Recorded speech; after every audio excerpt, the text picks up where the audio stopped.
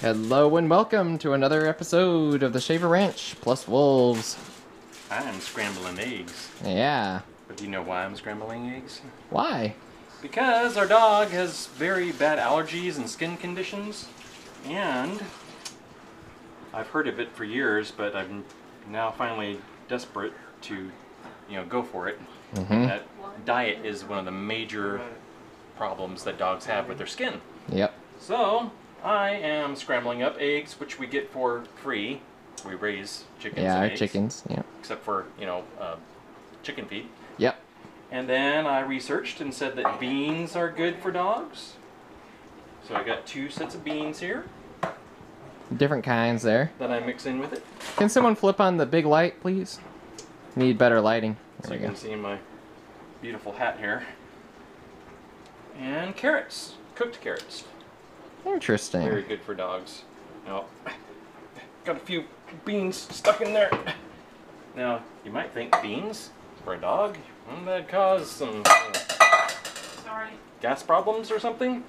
But as unhealthy as they are when they eat those cheap dog food fillers and stuff, that causes more gas than the beans do. Yeah. Because she's healthier by eating this good food.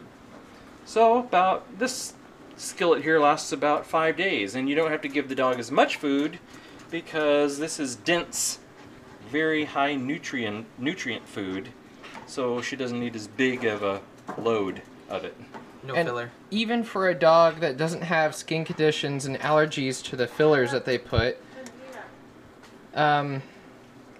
it is also beneficial to do this for any dog, especially one that is really pretty, like a husky or a German Shepherd that has a coat that needs to have nutrients.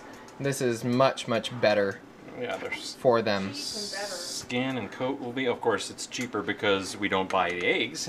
Yeah. We raise our If you raise chickens, it makes it a lot But more. you can, and you need to have variety in their food too. So you're giving them a full, full nutrition. All the vitamins and minerals they need. So this isn't the only thing she'll get. This is just the bulk of it. Yeah. If we have, This morning we Meat. gave her hard-boiled and cheese. oh yeah, some cheese. Cheese is good. It's a complete food. Mm-hmm. And any cheap meat that you can give to a dog. Go to the butcher and there's some really meat that's on sale I or made something. dinner and I gave her the chicken fat. Yeah. Yeah. Mommy doesn't want to serve us the fat from the chicken, so she picks all that out and gives her the chicken fat. And when we say fat, we mean, not just the pure 100%. We're talking there's meat on the ends of them. There's meat in it, but anything that's got fat in it, Mommy doesn't want. Yeah, we're pretty particular with Yeah. our meat choice in this Shaver Ranch. So I'm certainly not an expert cook by any means, but I can cook dog food. There you go. That wraps it up. That's a better way to dog food.